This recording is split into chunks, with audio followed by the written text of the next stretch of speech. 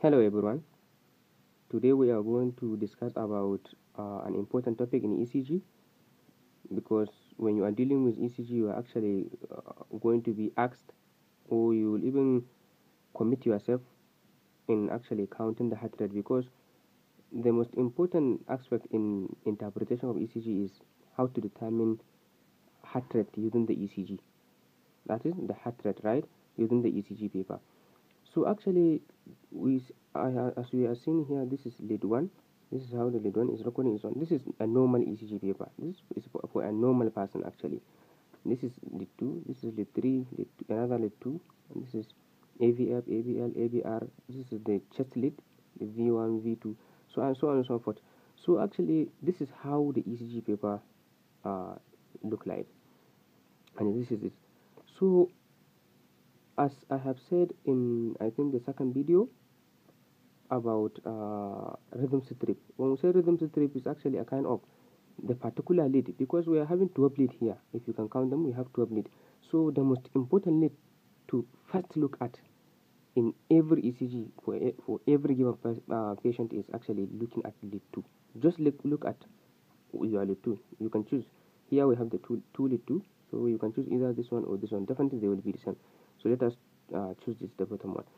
So this lead 2, it is the first and the most important to look at first before looking at the rest of the lead actually. So that is why the lead 2 is called rhythm strip actually. So that is it. So now, for you to determine a kind of heart rate in a patient ECG, you have to first determine whether the heart rate of the person or the pulse rate is regular or irregular. So how will you determine whether it is regular or irregular?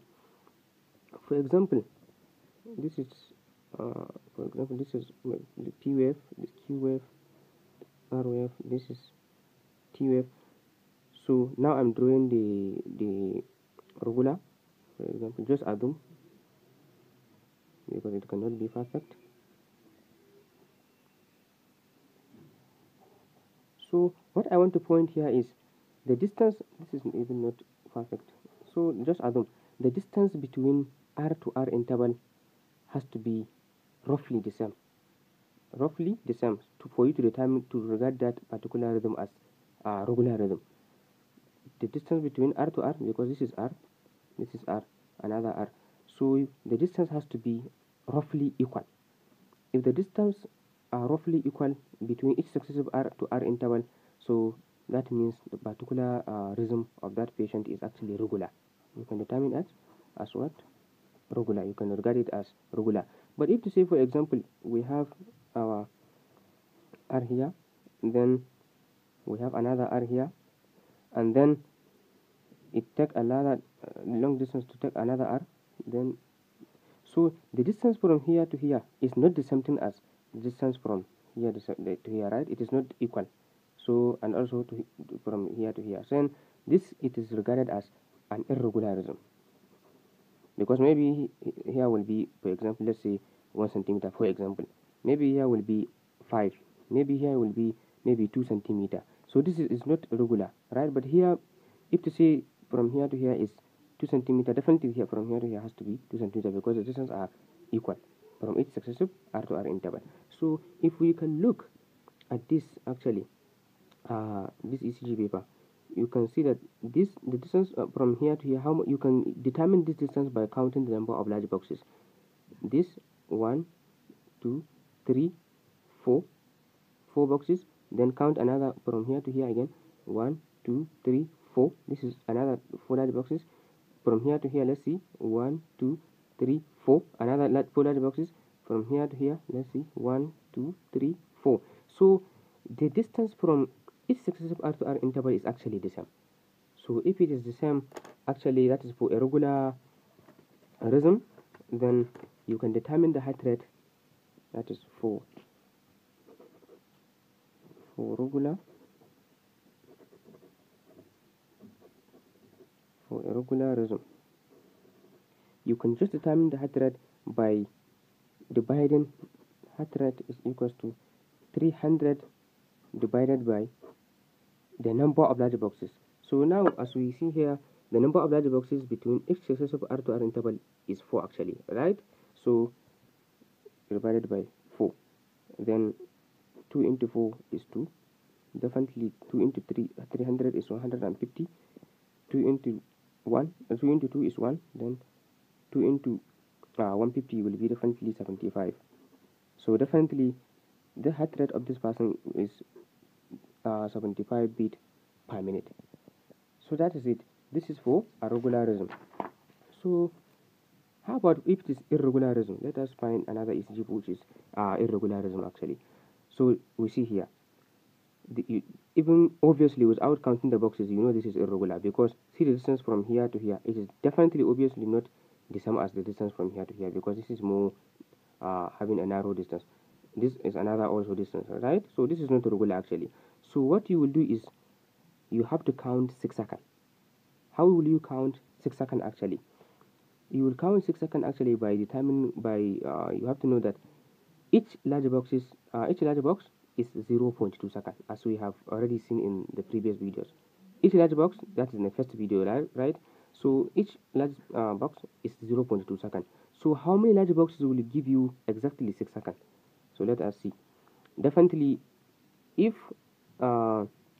each large box is 0.2 seconds, that is from here to here is 0.2 seconds, another from here to here is another 0.2 seconds. So you have to count how many large boxes will cover up a kind of 6 seconds. Definitely has to be that 30 large boxes, right? So 30 large boxes, you have to count 30 large boxes here, right? Because so how will you count 30 large boxes? Then 1, 2, 3, 4, 5, 6, 7, 8, 9, 10, 11, 12, 13, 14, 15, 16. So unfortunately, this is the end of the ECG actually. So it is not up to 30 large boxes. So whatever the case is, I definitely show this in order to show how irregular this ECG is. So if you count the number of 30 large boxes actually, so you have to then actually determine how many QRS complex are there within that particular 30 large boxes. For example, let's just assume that this with the boxes that we count here, they are up to 30. So you have to count how many QRS complex are we having in that particular large boxes in that within that particular 30 large boxes. For example, let's say we count the QRS complex. This QRS complex number 1, 2, 3, another one 4. Let's say the large boxes here we count they are more than 16. That is they are 30. So if they are 30, how many QRS complex are there within that 30 large boxes? Definitely this is 1, 2, 3, 4. For example, do you have another one? Though we don't have another one. So 4, then you have to say 4 times 10. So definitely it will give you 40 beat per minute. So this is for irregularism. Irregular. This is for irregularism. Just get the concept. Yeah, this is unfortunately the ECG paper is not large enough. It is not like this one. If it is this one, we can count up to 30 large boxes from here to here. Definitely, there are even maybe more than 30. So, but for here, they are not up to 30, right? They are only 16.